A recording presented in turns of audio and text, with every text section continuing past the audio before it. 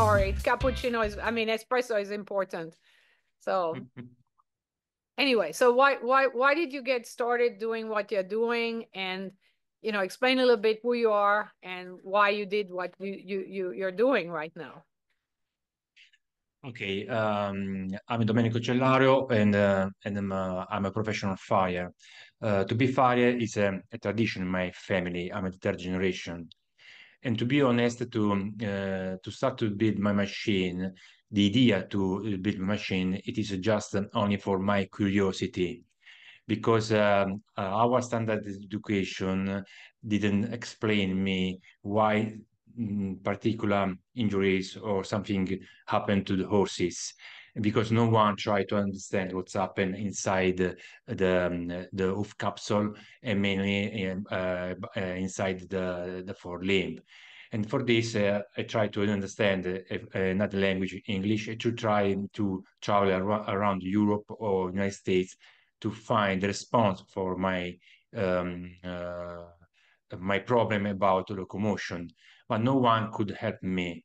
And in this case, I tried to develop this machine. It was very hard because no one do it in the world, and I spent 5 years to reproduce my machine that helps to understand the interaction of in the same time of the equine forelimb. To be honest, the only thing that moved me to develop a machine, it is just curiosity. I'm a very, very Yeah. curious man. Many people call me the why man because I understand everything why something happened.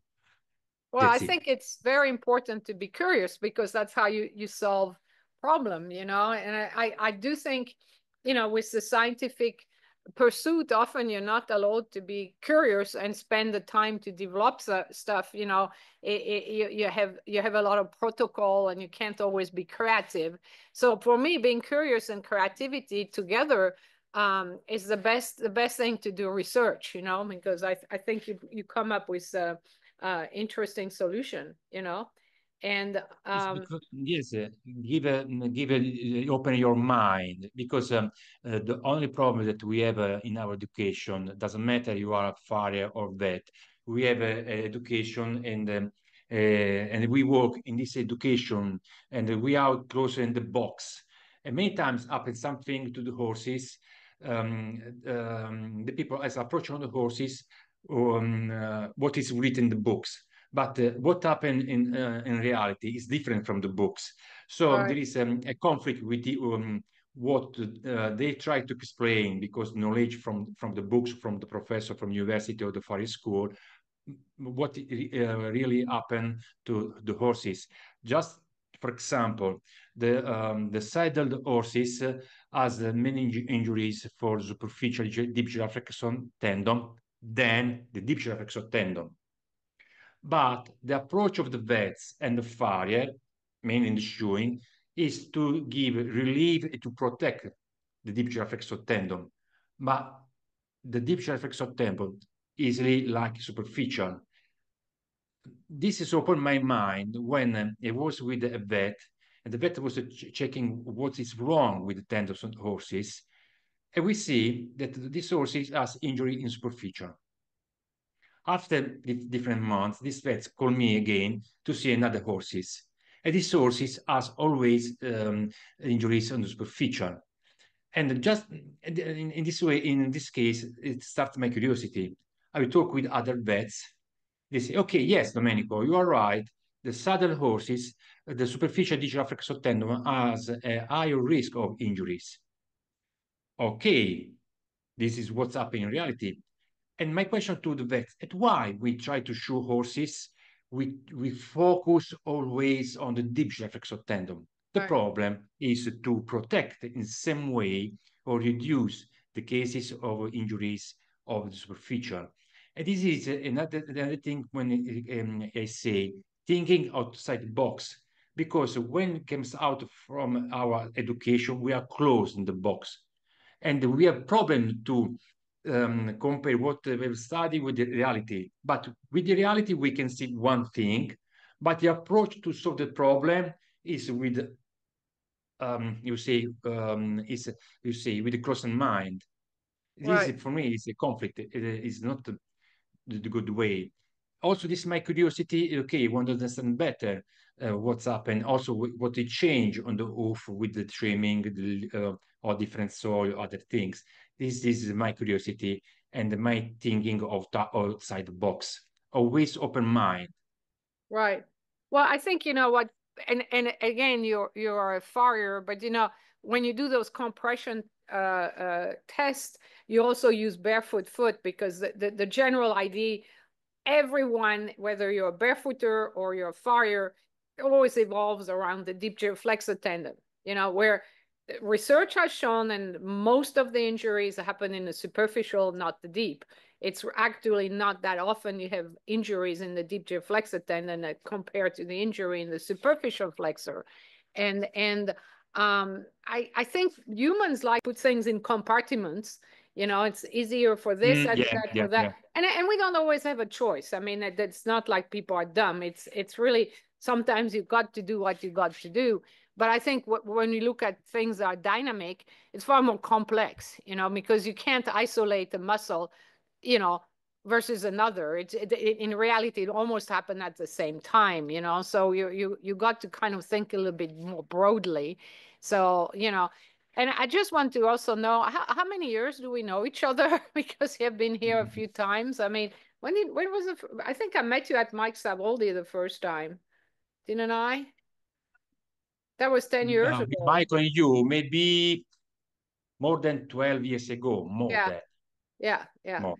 And I really say that the work you have done, I think it's excellent. I mean, you're Thank you. probably you're probably an iconoclast in the sense where Yeah. people just, it's like me when I say things are not symmetric and people get very confused. I think it's very hard for people to switch their mindset, you know, and it's not like Mhm. it's so strange. I didn't invented bones, you know, they came that way, you Yeah. know. The case is that the superficial giraflexor tendon is more injured than the deep giraflexor tendon.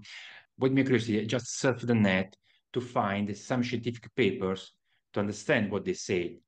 And Right, I was surprised that there are many different scientific papers that explain this.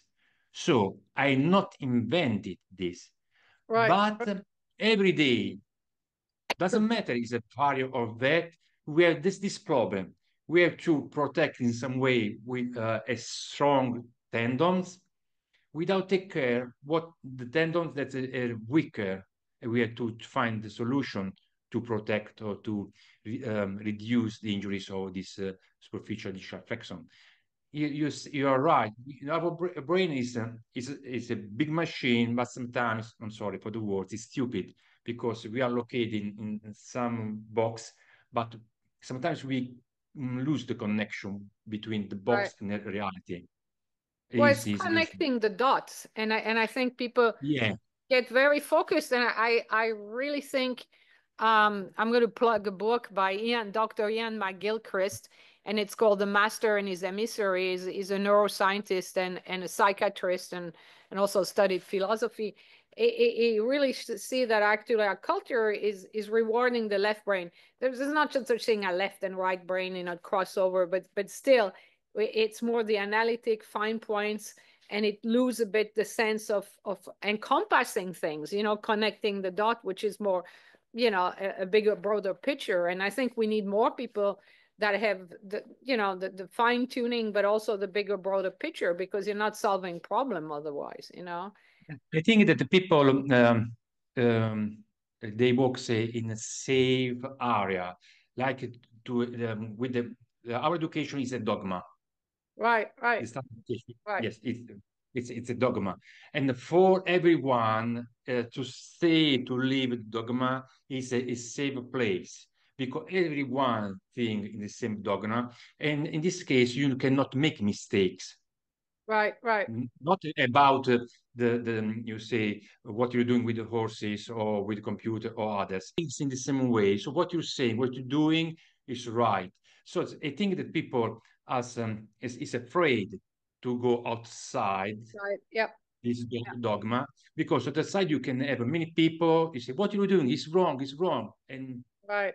I think Well, and you don't This is always get the problem. funding when you go. First of all, in the horse world, there's not that much funding, period. And then when you start to break the rules, it's harder, you know. So it's difficult. So, but one more thing I want to say also, you know, the dogma is also with the straight phalangeal alignment, you know, all those things that actually physically, and we will talk more about that in further webinars. But I think there's a lot of misconception because yeah, the foot needs to be under the bony column. Everyone agrees you don't want to have, you know, too long of a toe. It stress obviously structure, but to go from there to decide that everything has to be aligned like a peg, I mean that's insane, you know. And again, it's not a question of Farrier versus barefooters. And I will also tell the audience, you have used barefoot limbs to look at motion, not just shod horses, because I want to encompass everyone, because the same concept goes whether you keep a horse barefoot or you shoe a horse, you know? Yes, what I did for my studies, I want to analyze without human influence. I use the cadaveric limb, just not swim too much, just make a level to be safe on my machine and work because I don't want to use humans influence. In this case, I can see more or less what natural happens to the forelimb.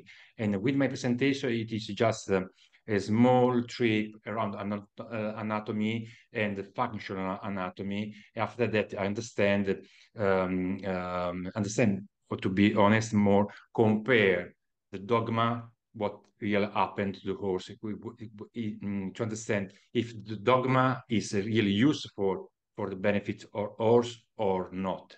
This Right. is what I'm trying to explain in my PowerPoint presentation for this EponaMind event.